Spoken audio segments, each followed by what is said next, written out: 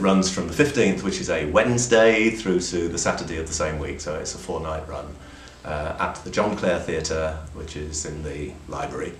And tickets are available on the door and through Eventbrite. Eventbrite, yes, that's right.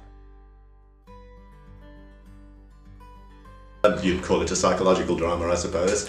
It is located in a small room in a kind of workshop factory kind of place, and the room is an indeterminate room, which is either, you can treat it as either a cupboard or a kitchen or a restroom or something.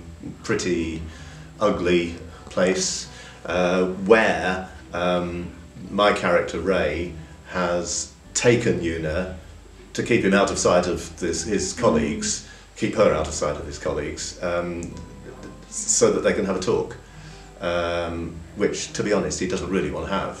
It's the two of us. It's a very claustrophobic set, and you know, the drama itself is pretty explosive. Yes, I could say that.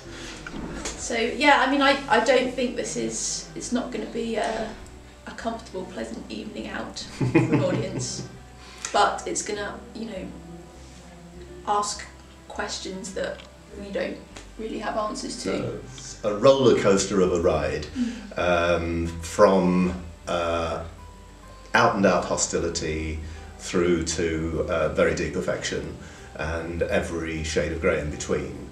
And the audience really doesn't know right through how things are going to turn out.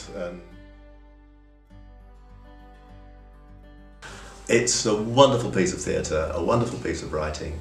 It's a psychological drama. If you don't like psychological dramas, then don't come and see it. You know, you're not going to get a load of laughs. There are a few little laughs in it, there, here and there.